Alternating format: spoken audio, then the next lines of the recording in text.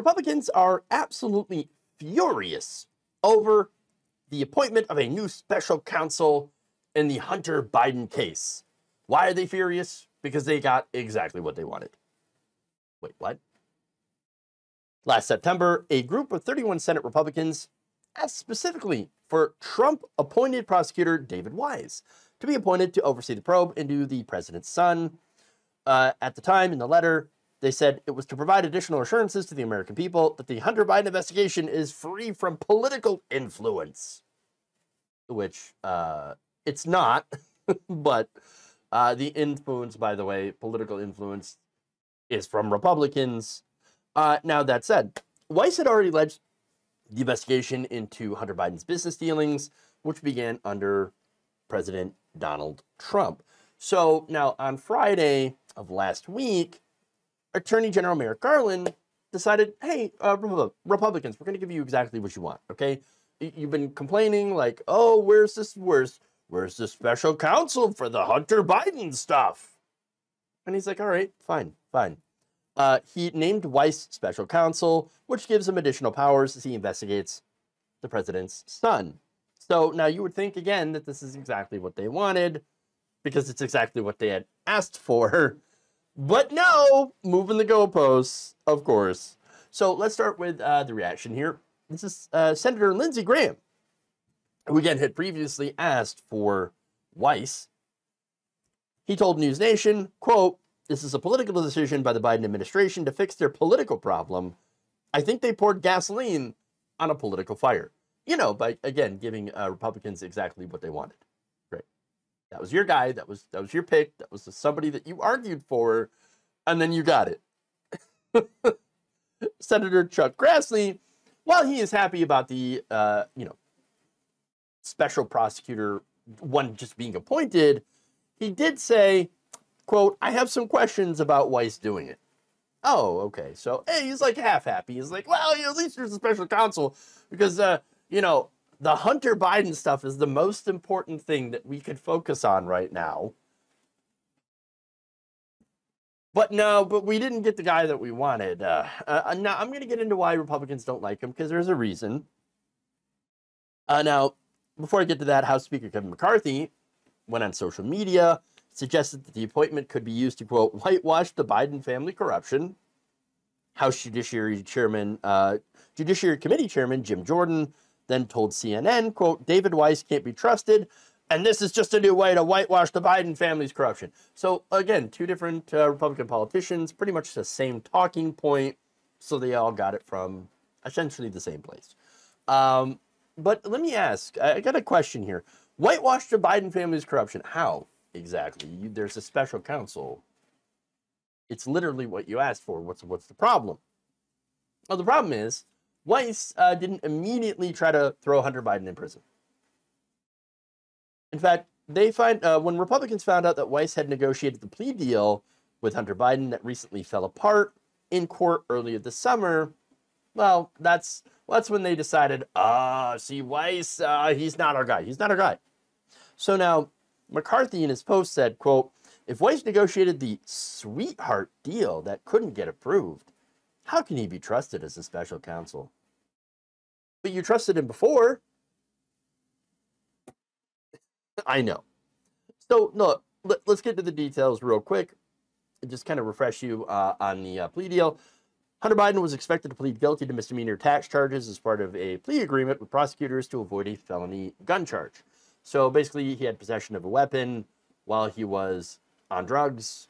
Funny enough, these are Republicans that are saying there needs to be limits on the Second Amendment when it comes to Hunter Biden. But only when it comes to Hunter Biden. Okay, got it. Right. Hilarious, right? The hypocrisy on this one. Because again, a lot of the right wing, these same people are like, guns for everyone, anyone, everyone, all the time. Armed society, polite society, we must give everyone guns. Even if they're on drugs, except for Hunter Biden. Because he was on drugs and had a gun. Obviously, we need to lock him up for life. Lock him up. Okay. But that's the weird situation that we find ourselves in. Now, that said, that plea agreement fell apart. He pleaded not guilty after U.S. District Judge Mary Ellen Noriega, another Trump appointee, by the way, questioned the language of the agreement.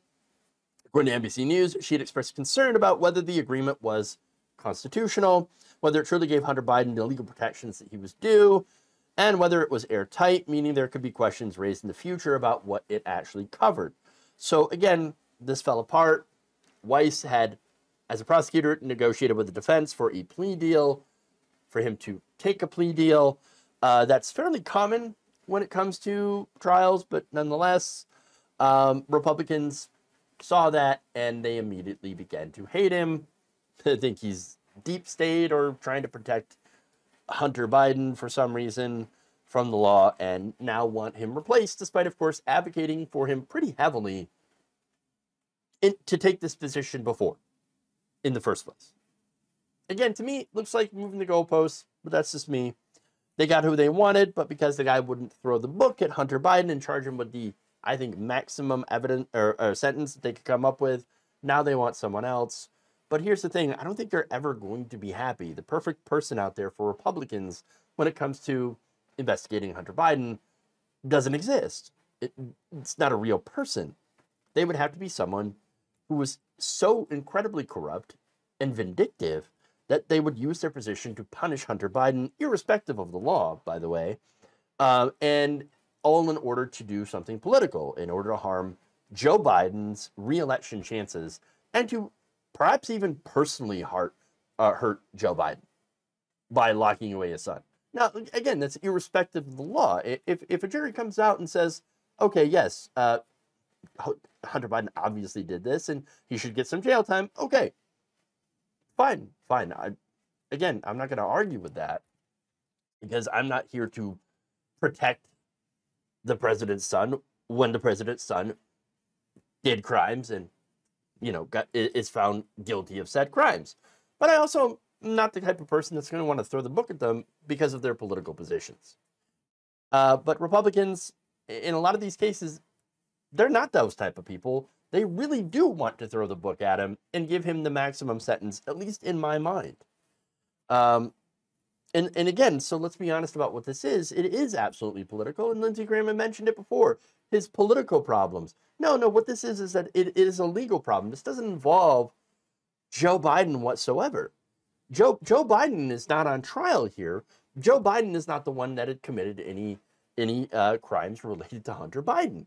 That's the fact. That's the reality.